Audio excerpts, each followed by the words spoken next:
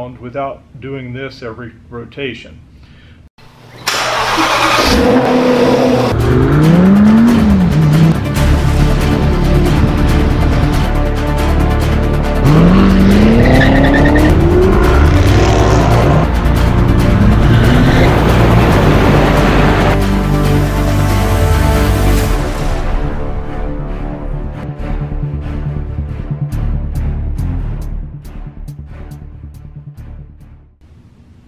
Hey, Curtis coming at you from the Full Octane Garage, and today's episode is going to be a little bit about giving your Porsche 997 a little bit of attitude. The one thing that I do like about the 997 is I have a Carrera 2 Cabriolet, and it does have the wider body on the rear, but it's always bugged me that the tires stick under the wheel wells so much. So I did a little bit of research, and I identified that you can put wheel spacers to make the car appear a little bit wider. Actually, the track will be a little bit wider. So in my research, I uncovered that you can put a 15 millimeter, up to a 15 millimeter wide spacer on the rear. Now, when you do this, something that's a little bit different, if you haven't had your wheels off your Porsche, they're not lug nuts, they are lug studs. Now, what this creates an issue of is, and it would have created an issue if you had studs sticking out you put lug nuts on, but in the Porsche world, the stud goes through the wheel, then through the spacer, and then into the wheel hub. So you have to make sure that when you get your 15 millimeter wheel spacers for the rear, that you actually get a bolt that's long enough and fitted for the additional 15 millimeter spacer. The second piece that's extremely important is a lot of wheel spacers you can just throw on, and you'll notice this one is what they call hub centric. It's actually got a raised section on the hub where the wheel will self-center, and in the back side it has a groove cut in here because sticking out of the hub is a protrusion similar to this, and you want this hub to self-center to your wheel hub. Then you want the wheel to self-center to the spacer. And that will ensure that the wheel spins perfectly around without doing this every rotation. So real important, hub-centric wheel spacers when you're shopping for them. The fronts are the largest that you can put on the 997s is a 7 millimeter, at least I'm told. So we purchased some 7 millimeter front hubs. Number of sources out there you can get these. Same thing, make sure they're hub centric. Now coming out of the front, I haven't seen it, haven't had a front wheel off yet, but I believe that there's going to be a couple of these offset protrusions sticking out of the hub, and you'll have to figure out how to line it up onto that hub. Now again, front wheel lug studs, we got some that are long enough to support the additional 7 millimeter of depth, and these should be pretty simple to put on. I'm going to go and do some before and after shots. I'm actually going to do one side at a time so that we can go back and forth to see which one looks better, and then we'll go ahead and put both backs on there and do some nice rear shots. It's going to show you how fat the rear is going to look now. First, we're going to start with the rear jack point on the Porsche. I took a hockey puck on top of a jack, and you're going to center it on the jacking point.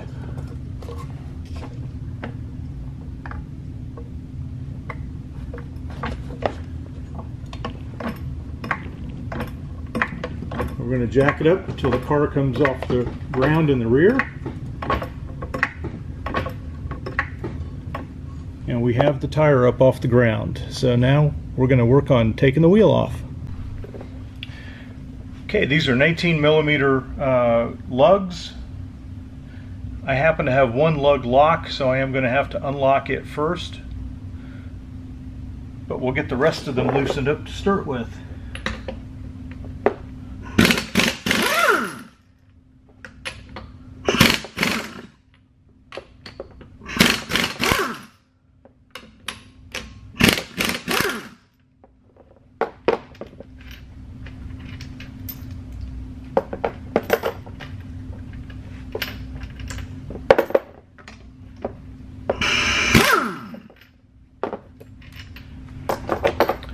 When I put these lugs back on, I'm changing to black lugs, and I am not going to put the wheel locks back on. I think I'm in a safe enough neighborhood. I'm not going to worry about them getting stolen. Okay, we have all the lugs off. We're going to pull the wheel off now. Not much to it.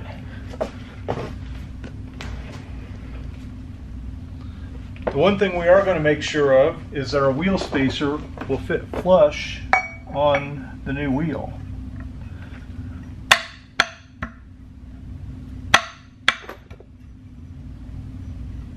And I am having the problem that I thought I might have with this.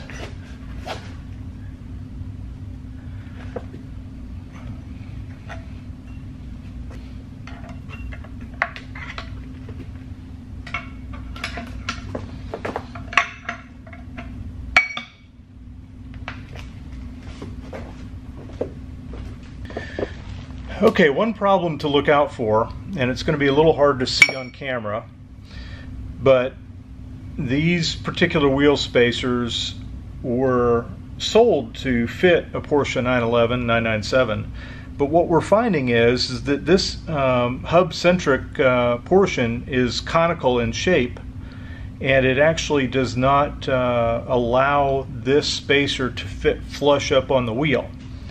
A friend of mine had a used set, and we're going to see if they fit. They are flush and straight cut, same size, they just happen to be used. And sure enough, they fit perfect. And what you would be looking for is you'd be looking for a gap between the spacer and these flush edges of the wheel.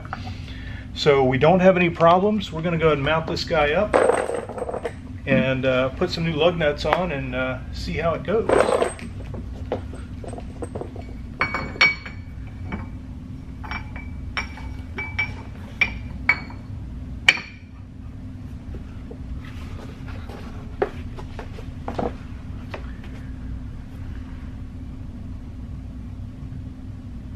Now, lining the hub and wheel up is always going to be the fun part.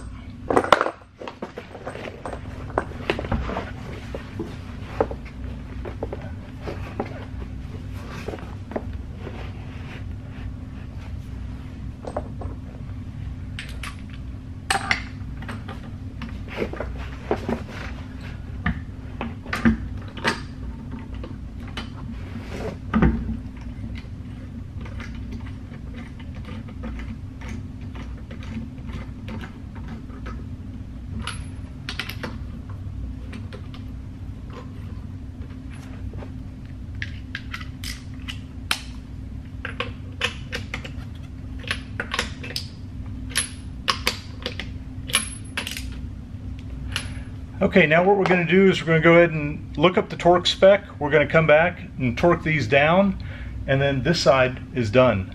Okay, we've got the torque wrench set to 118 foot-pounds. Do it in a cross fashion.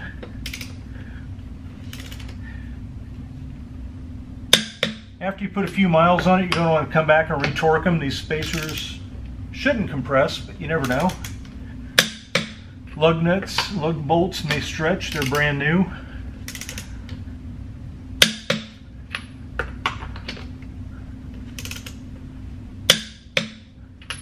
And we're all done. I'm going to set her down, get some pictures, and go do the front. Okay, the front's going to be very similar to what we did in the back. There is a jacking point right there in the car. We've got a hockey puck up against it. We're going to raise it up until we center.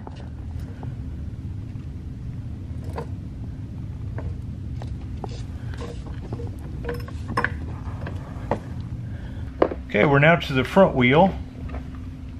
I'm going to go back to the air impact. I'm going to take our locking nut off this time. That's the first one.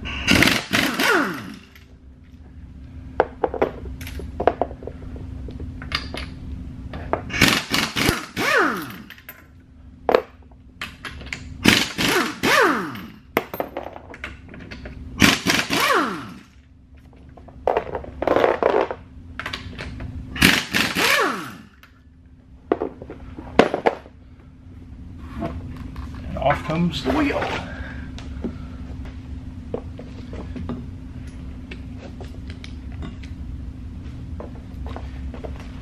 Okay, the front's a little trickier.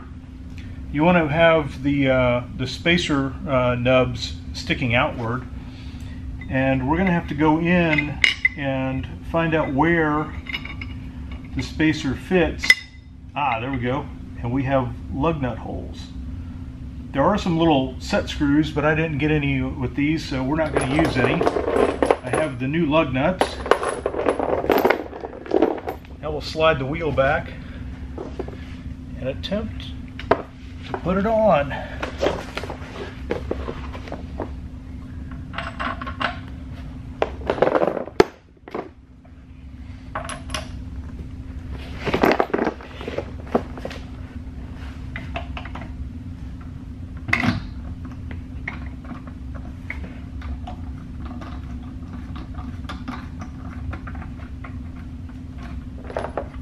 Again, we're going to work on getting 2 of these snugged up pretty good.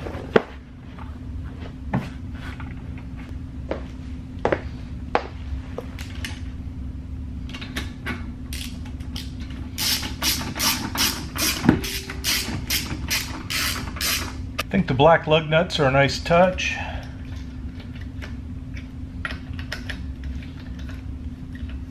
Next up, we're probably going to be some new brake pads that are going to hopefully produce a little less brake dust. This brake dust wears you out. All right, we're going to let it down, torque them.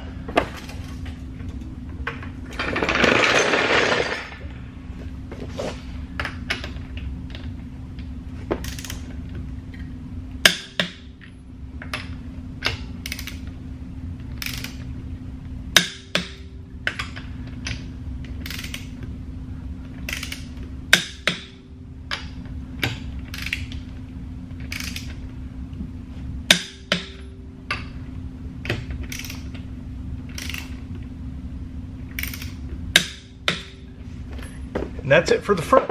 I'm going to roll it around a little bit, get it leveled out, and take some more pictures. Okay, so this is what it looks like before the wheel spacers. You'll see that the wheels stick pretty well under the wheel well. Same thing with the fronts. You'll see that they're sticking pretty well under the wheel well. Well, I cannot say enough about how much the wheel spacers change the look of the car. I mean, if you look at it now, the front tires are just about flush. As you go back, you can definitely tell the rear wheels sticking out more. Then when we go to the back of the car, it really gives you that true wide body look now. Okay, all 4 wheel spacers are on. I've rolled the car back and forth a little bit. It's probably still sitting a little higher than it normally would. But boy, do those wheel spacers make a difference. Now you can look down the side of the car and you can actually see the tires sticking out just a tad. Fills the wheel well up a lot more. Front ones stick out definitely a little bit more than they did.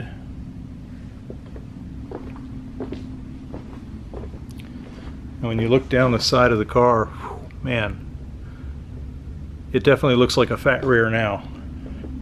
So we have all 4 on. You can definitely see the fronts didn't come out a whole lot, but boy, the backs sure came out a heck of a lot, and it really, really makes a difference. We'll get some back shots from a distance. Kind of low. It definitely looks awesome. We'll get it out in the daylight tomorrow maybe and take some pictures in the driveway. Really tell the difference. Okay, we just completed installing the 7mm spacers in the front and 15mm spacers in the rear, and the car looks fantastic. This is a mod that's going to cost you probably around $300 or $400. We'll try to put some links into it to show you where you can buy these. We've given you some pointers on which ones work and which ones don't in the video, and the car now looks, it's just a totally different look on the car. So we're extremely happy with it. We hope you agree with us. If you think of other modifications that you'd like to see us work on in the future, please leave us some comments below. Also, don't forget to like us on Facebook. Don't forget to like us and subscribe to us on YouTube. And come back often, and we're going to have more modifications for our 911 coming at you.